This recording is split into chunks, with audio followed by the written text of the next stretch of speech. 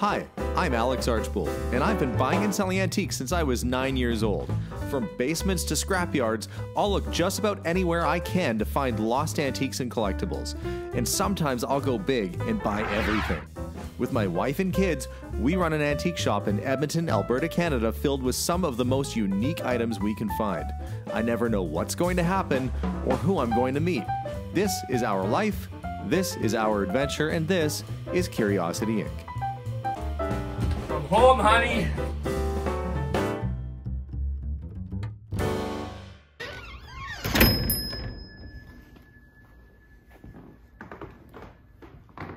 Hi everyone, and welcome to today's episode. I am very excited because I got some stuff from these folks that came in the other day.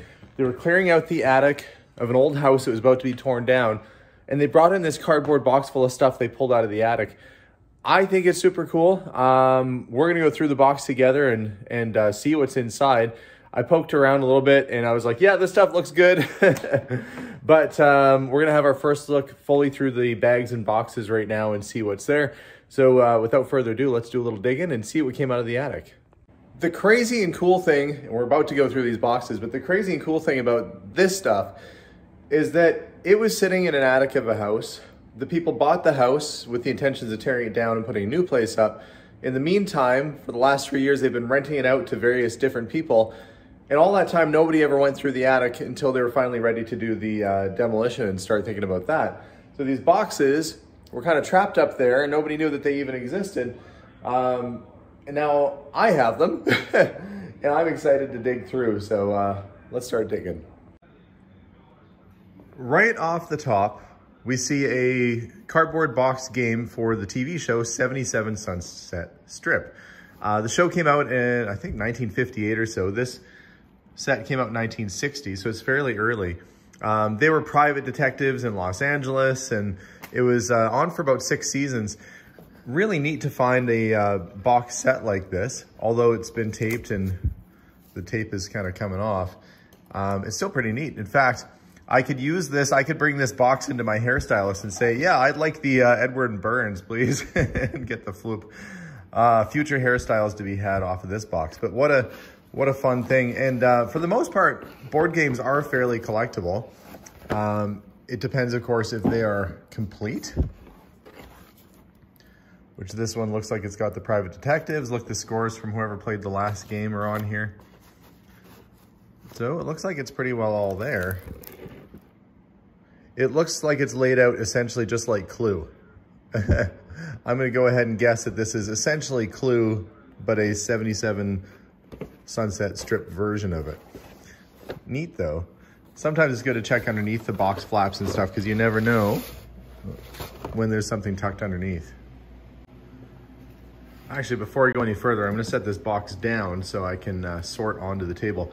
Well, even the box it's in, Ward's Airline, solid state AM FM stereo tuner amplifier. I always tell the age of stuff based on the box they're stored in too. Okay, let's get this down. Okay, we'll set this off to the side. And we've got another cool set. Look at the cool artwork on that. Car racing game, Formula One. Pretty neat. Yeah, 1960s. I'm gonna go ahead and guess. It's Canadian edition, Toronto, Canada. It's a neat set. Some comic books in terrible condition. Let's see though. The date's always on the inside here, typically is. So this is from 1964. Would have been a fairly early Archie. Look, there's a Millie the Model 12 cent. But these are all in pretty awful condition. Tarzan with a painted cover. And painted cover means that it's somebody actually had to do the artwork for it. It's not a photograph. They went to photo covers later on. But conditions not so good. But even if there was a Spider-Man, like the first appearance of Spider-Man, even without the cover, that's worth a pile of money. Oh look, the Flintstones Sticker Fund. Push out, stick on in color. It looks like somebody started to do it. My sister Heather is a big fan of the Flintstones.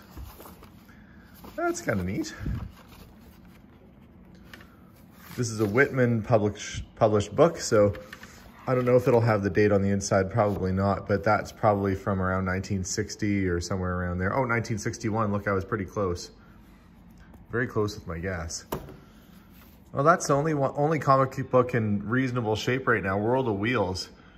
Kind of cool artwork on the front with the motorcycle guys all piling up there. The Cage of Eagles.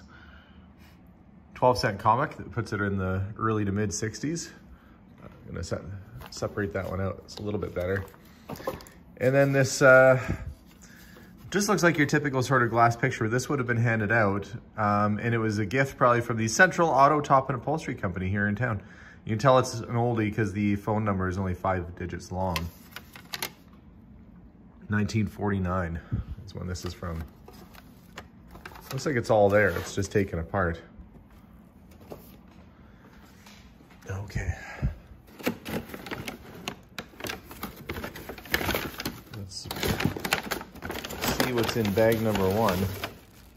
Set that aside.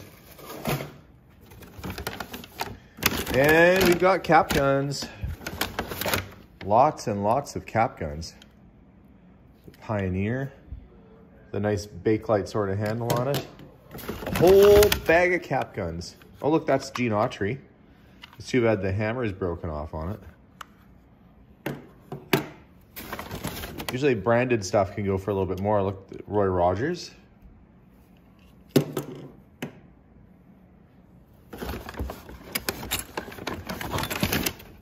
There's a pirate sort of pistol right there.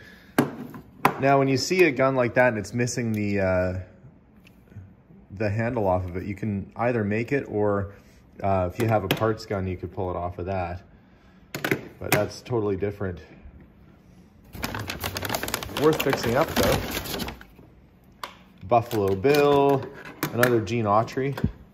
Oh, and this Gene Autry gun would have had a revolving barrel. That would have been a really, like a nice quality cap gun. Another Roy Rogers. It's too bad a lot of them have some damage to them. Otherwise, these would all be very collectible. But condition is everything. There's another Roy Rogers. I think that matches, I guess that matches that. So it would have been a matched set. Well, it's a shame. And there's even some little guys in here too. Too bad on condition that on a lot of these they have broken bits. But, you know, things can be repaired. You can find parts and pieces and put these back together, and it would be worthwhile because surprisingly, some of these guns can be worth like up to $100 each if they're in good condition. Let's see. Other than little whistles and stuff, that's about it out of that bag. Pretty neat though. Let's go to bag number 2. And we've got toys. Oh, how I love me some toys. Little tin, it's almost like a Lincoln. Battery operated? No, friction drive. It's a little Mercedes. And it looks like it's seen better days. The mechanisms come loose on the inside. But still, it's a 300 SL Mercedes. A little lumber truck. This is a rubber toy, late 40s. And there's all sorts of toy cars in here. Oh, I thought this was gonna be, when I saw it in there, I thought, oh, I wonder if there's any Hot Wheels, but this stuff looks a little bit older than Hot Wheels. Let's see, there's a Dinky toy.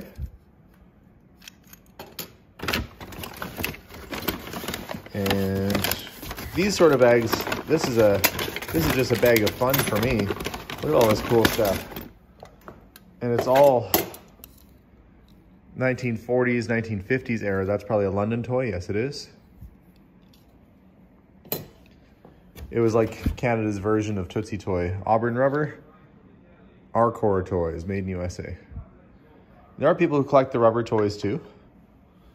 I mean, heck, there's a collector for just about everything out there. There's some old stuff. Dinky toy airplane. Yep. And more plastic toys. Of course, generally it's the metal stuff that's a little bit more on the valuable side. I might just dump this bag out and we can kind of go through it and see what's inside. Just dump this out.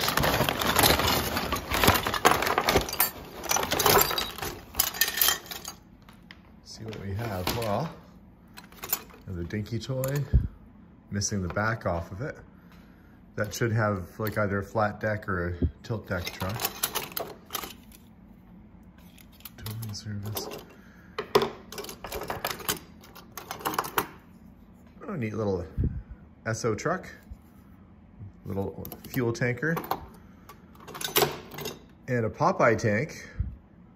Popeye the Sailor Man made his debut in 1929 and would entertain people for years to come. But what you might not know is that Popeye's artist, his creator, lived in a small town. And who lived in this town with him? Why, Rocky Fiegel. And if you think there's a resemblance, that's because there is. Popeye was based on Rocky Fiegel, who had one eye, a prominent chin, smoked a pipe, and got into fistfights. Sound familiar? Well, sometimes truth is stranger than fiction. This is Marks, I believe? Linemar, yeah, Marks. King features indicate made in Japan, so this is probably early 50s or late 40s. It's like Popeye's strong enough he can pick up the whole tank. So he must go. Well, looks like the motor is actually still good in this thing. I'll wind it up and see what it does.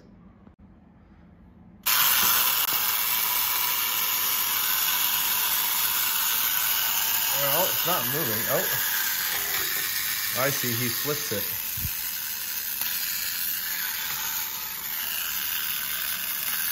So maybe that's meant to, oh, I see, Popeye's probably bent a little bit. Those wheels can't touch the ground. But he repeatedly flips the tank. Well, that's kind of cool. It's neat that it's still working too.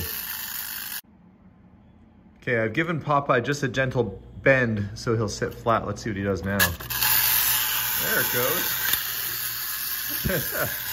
Popeye, you gotta stop flipping the tank around. So as he kind of drives in circles. Oh, I get it. It's meant to roll completely over. See? It does somersaults. Let's see if it does it. Because I have other stuff on this here. This is meant to flip completely back over again. So Popeye is completely flipping this tank. What a neat little toy. And you'd think that over the years, that side of the Popeye would have been completely worn off from scraping on the ground and carpet and gravel. So this toy has probably not seen a whole lot of use. That's pretty neat.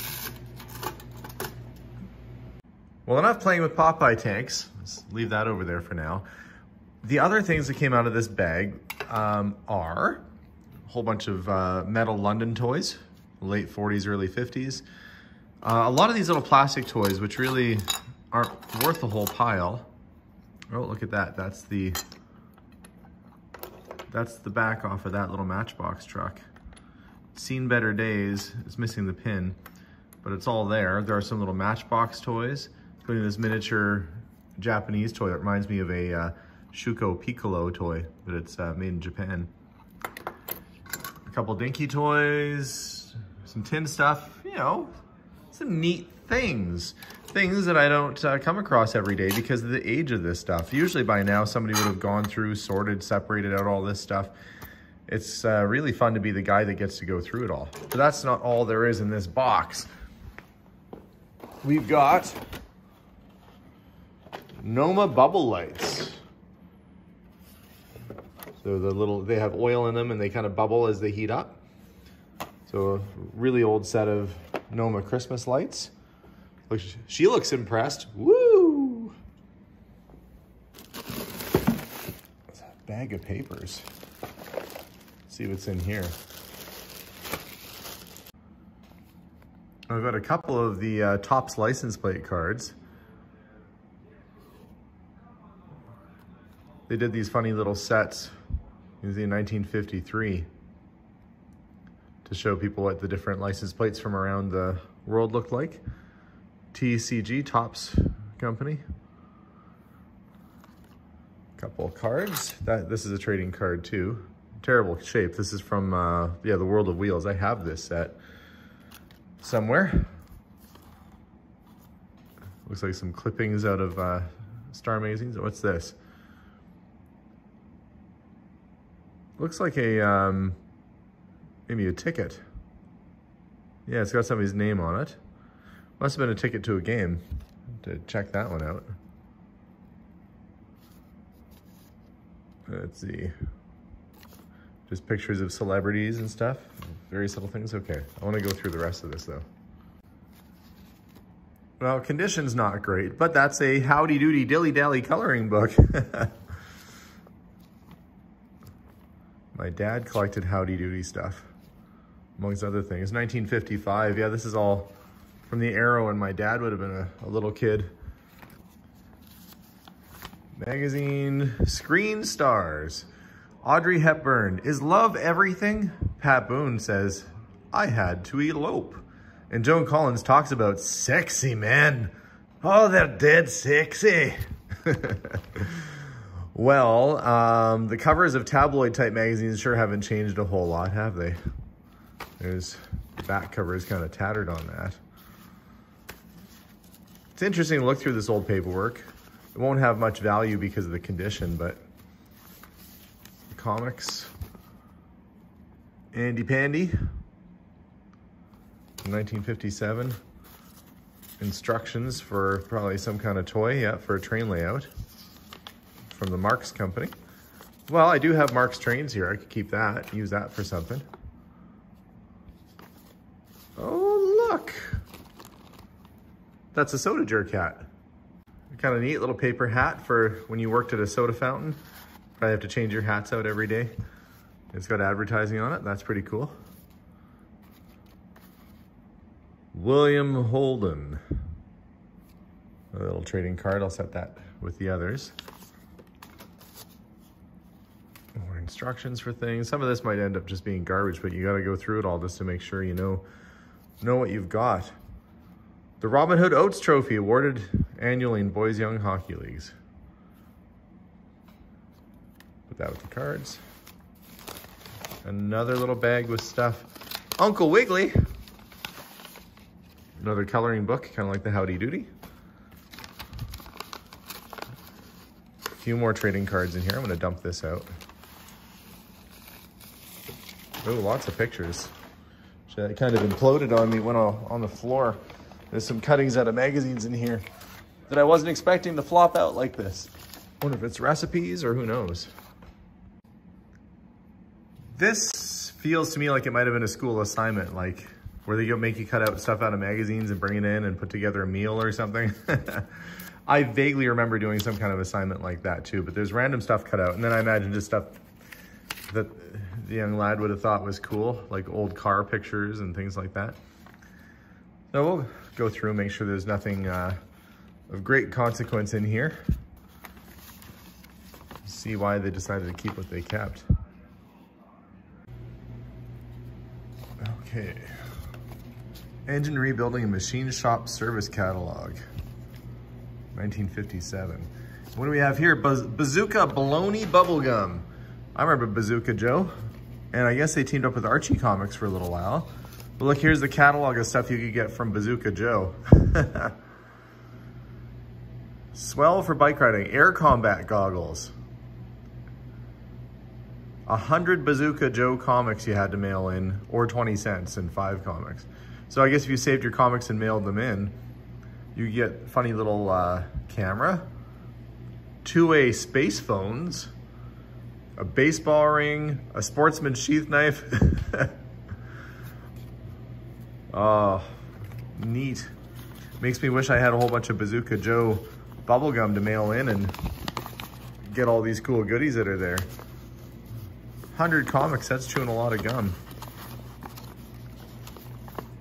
So you could get a compass, 2-bladed knife, an angle head flashlight. That's kind of nifty. But that's not all. We've also got the Castle Attack game in original box. And it looks like the guys are in there. Actually, it's probably not a game. It's just a play set, but still pretty neat. And a little tin with some spare wheels. Those might come in handy. to see if any of the toys I got are missing their wheels. What's this? Great Northern Fancy Red Sockeye Salmon. Oh, it's a piggy bank. Save with ocean products. Well, you can hide your coins in that, and I don't think many people would want to take your salmon can, but maybe a good place to disguise it. Cool little advertising piece. And it's not fishy. Junior Pedal Pushers Club, Skilled Rider. I guess that's a little license plate you go on the back of your bicycle.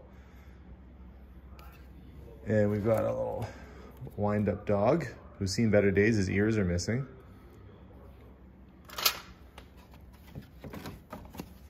Army figure, Pluto. I thought he looked like he was a squeaky toy, but part of a salt and pepper shaker set. Deluxe service station here in Edmonton. And a Magnus harmonica,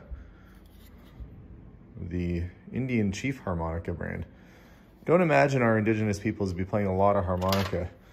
You never know. I guess they put logos on anything. Angel Glow illuminated unbreakable plastic. It said it was unbreakable, but it's got a chip in it.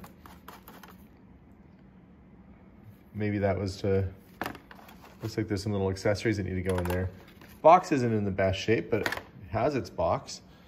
Another cap gun, a big cap gun at the bottom.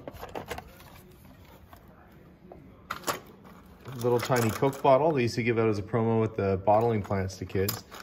And a whole pile of Kick Cola bottle caps for whatever reason. Strange. But I've got this big pile to sort through still and get away and put aside. But what I want to do is go through these boxes right here before I'm done. So before I open this box to show you what's inside, look at the box itself.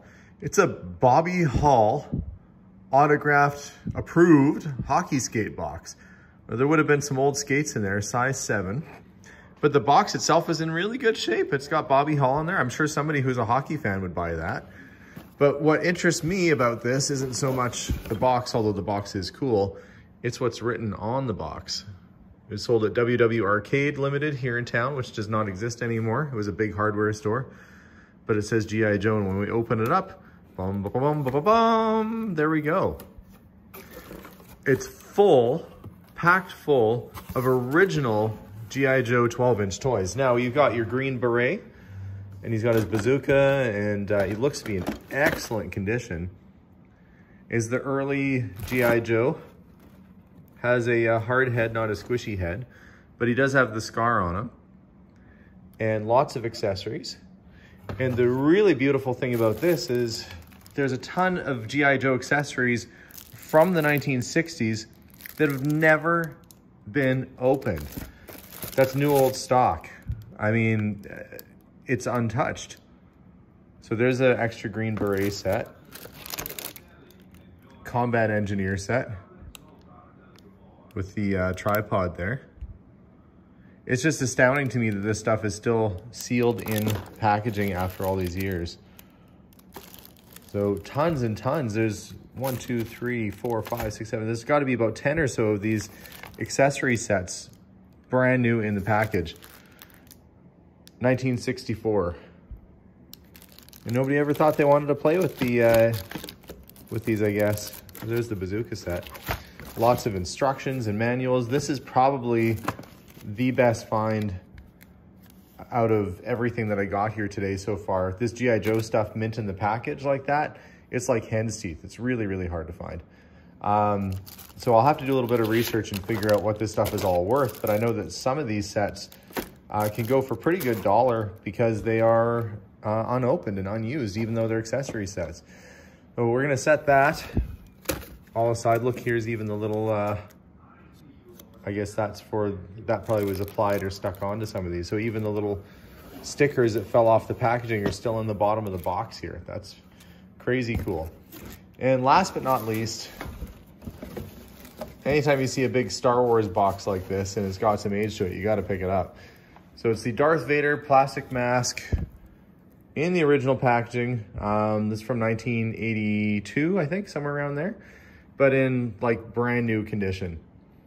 A really, really neat piece of Star Wars, I guess, not history, but I don't know, there's a lot of Star Wars fans out there who would love to probably have a helmet like that, brand new its packaging. That would have been a pretty deluxe helmet for a kid to wear at the time. It's not just a cheap front mask, so pretty nifty stuff.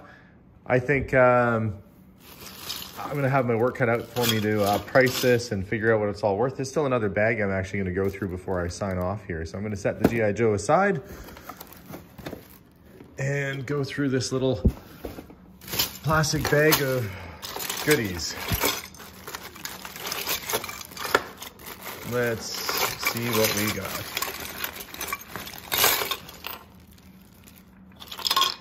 Okay, well, there's a pocket watch. West Clocks.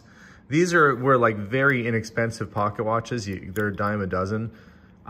They're somewhat reliable though. A lot of times you find them and they still work, but this would have been like a really low-end pocket watch. Probably that's why it's in with the kids stuff here. We've got some little toy gas pumps, clock face pump, and another little shell gas pump. Got a threaded piece. This looks really familiar. I've had something like that before. I can't remember what it was. Oh, look, there's a somewhat broken Howdy Doody. That's a little terrifying. Look, ah, there he goes. Hey kids, come on down to the farm. Y'all like to ranch? I like to ranch. It's as much fun as it was then as it is now. And it's got NBC on them. Must be a little promotional piece. I sure am. I like to ride around on horses. Okay, I'm gonna set him down. He takes on a life of his own. This little greyhound ornament. It looks like it would have been off the front of a very deluxe toy at some point.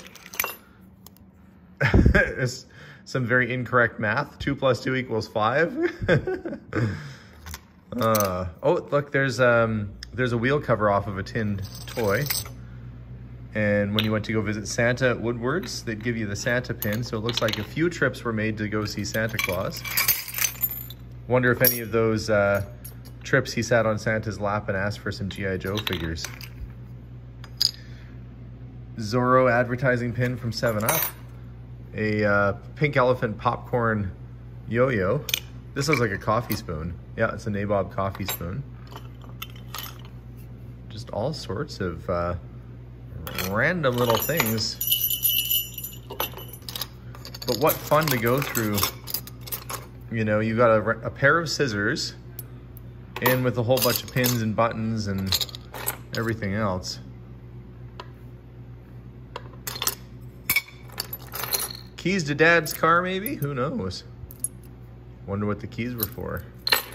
Parts of an airplane.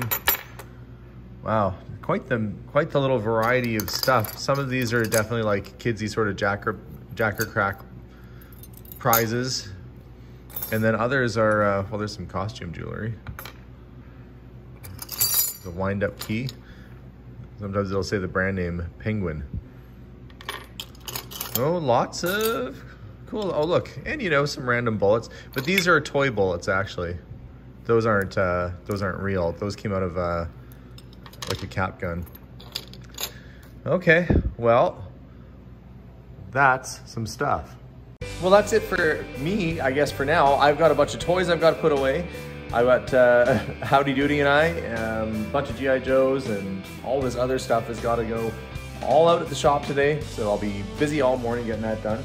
But tough day at the office when you get to play with a bunch of cool toys. Have a lovely day, guys. Thanks so much for watching, and we'll see ya. We'll see y'all soon. Bye, guys.